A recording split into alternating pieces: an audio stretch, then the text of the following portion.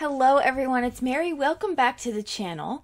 Yes, you are seeing 3 slimline cards that I'm going to create. I'm actually going to show you how to make 2 of them.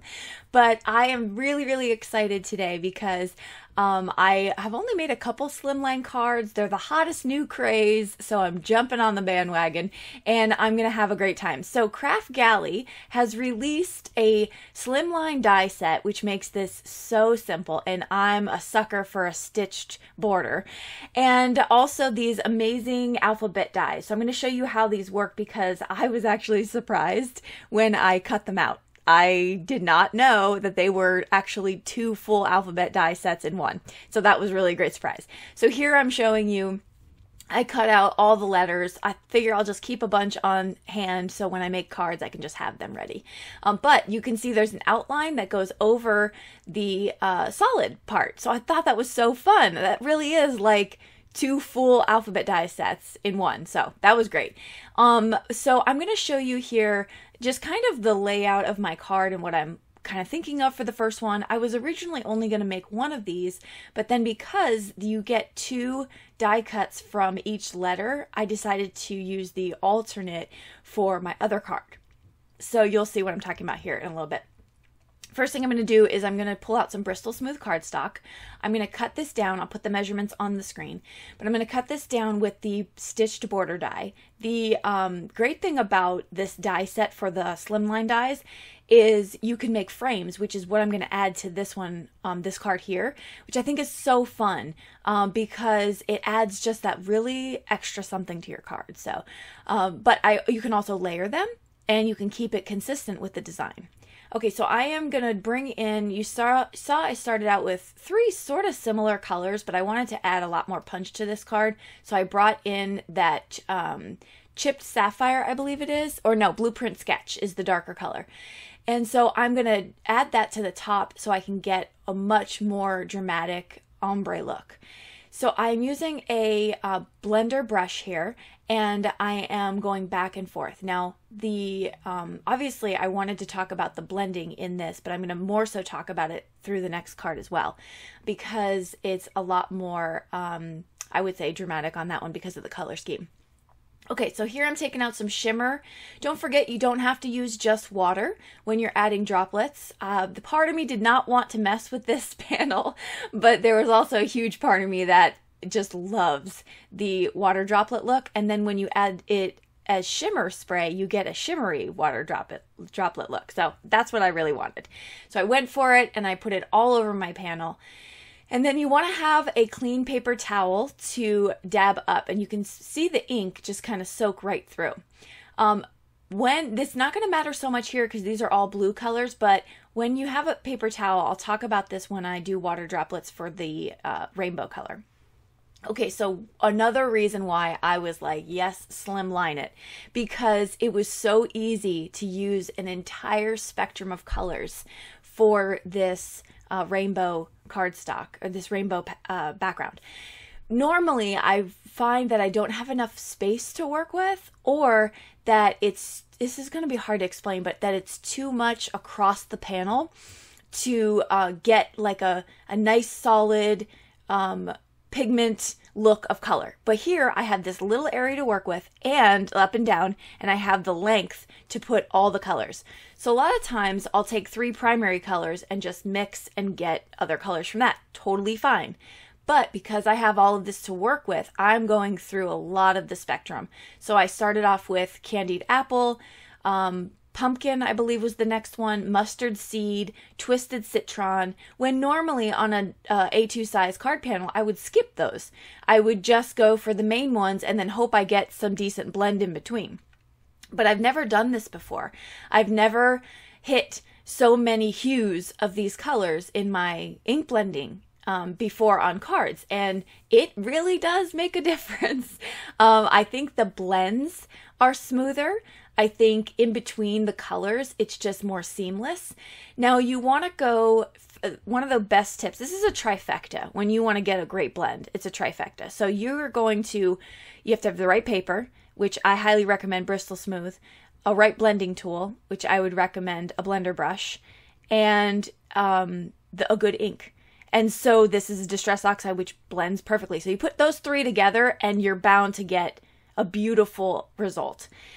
So that's definitely one of my major tips for that. Also, when you are doing it, you want to go back once or twice. So I did the red, orange, back to the red brush. Do the orange, yellow, back to the orange brush, and so on and so forth, so that you can get that seamless look in between each color. But look at that. I was blown away. Okay, but you know I can't waste ink, so I sprayed it with my Spritz, my spray bottle, and which you can actually spray it with your shimmer spray, which I did not think of until just this moment.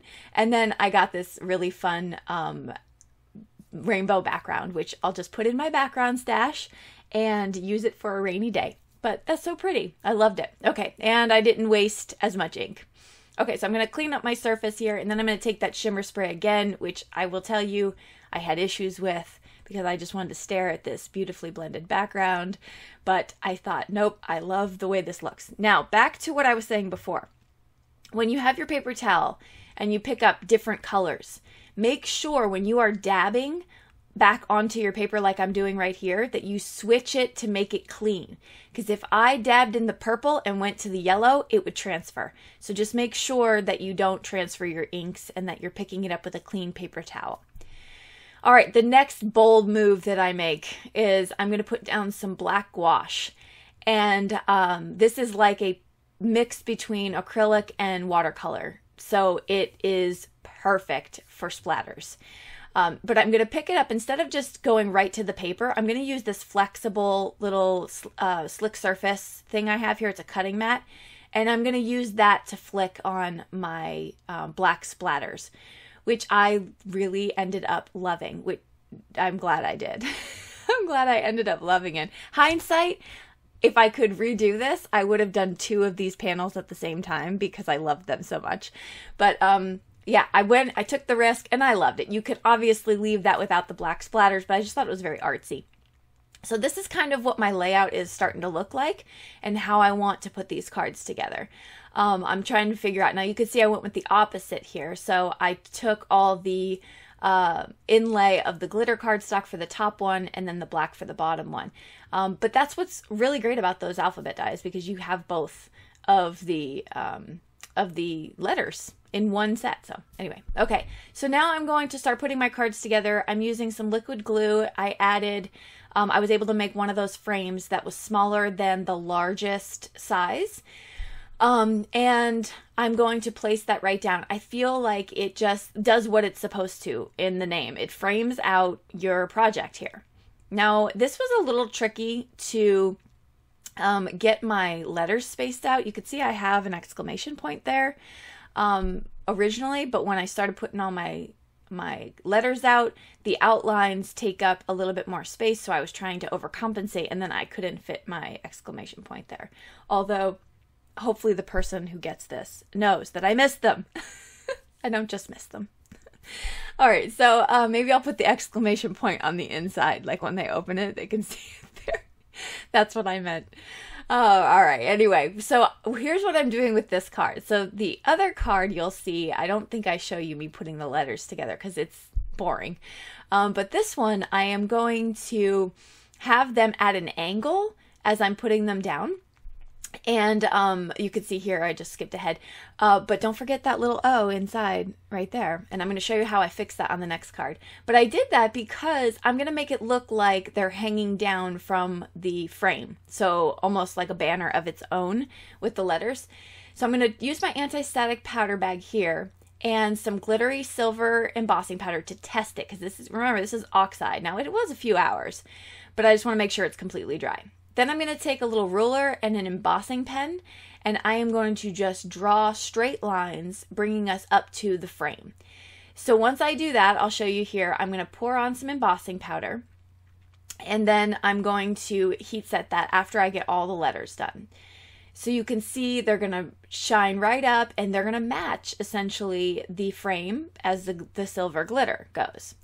So they did get some warping, but we'll combat that later. I had this awesome thick foam tape here, which is just really good for backgrounds, because if you're going to pop up your panel and you're going to send these through the mail, you want to make sure that you have an even foam behind it so that you don't get divots when they go through the machines and things like that. So really highly recommend this foam tape. It's incredible. Okay, so I am going to start putting these panels down right here. This one here is just going to be centered onto a white large rectangle stitched slimline die, and that's just on some regular 120 accent opaque card base. Those are my favorite card bases now.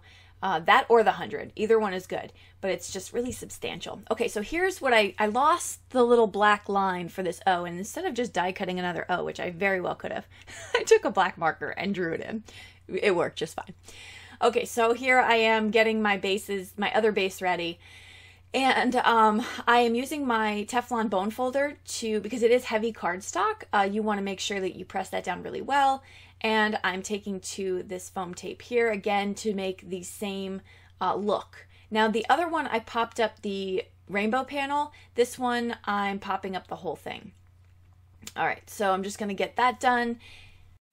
And then we're going to place it right down on our panel. I've seen people put liquid adhesive over their foam tape to give themselves some wiggle room. I did attempt that, but I didn't put enough liquid adhesive on there, so it didn't really work in my favor. Okay, so, oh, I guess the other one just was some regular 100-pound cardstock. Now I'm putting it on the base. I don't know. That seems redundant to me. Oh, it's because I wanted to use the stitch die. That's why.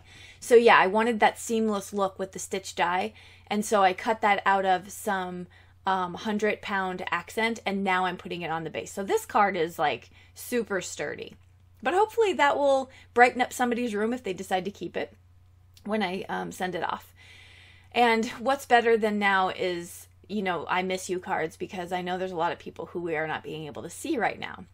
I did add some coordinating colors of these little embellishments here for this card, and I kept the other one the same. I thought the little banner hanging off the strings was good enough, so I kept that there. But I'm going to show you the third card that I made. So this third card here coming up, this was I wanted to do a shaker card using the insert of that die right there. You can see that will not cut the rectangle size. It will cut inside the cardstock with those windows there. And so what I did was I grabbed out a bunch of elements that I had just laying around, and the HBD from the letters I just cut, and I just started putting the card together. I did make it a shaker card, and so I have some really thin foam strips that I was able to use very easily with this. I could definitely show how I put this card together in another video, but I just wanted to make sure that I added it because that insert is really fun, and so there's lots of shaker bits behind it, and it was just a lot of fun to make, so I want to make sure I at least included the final project for this.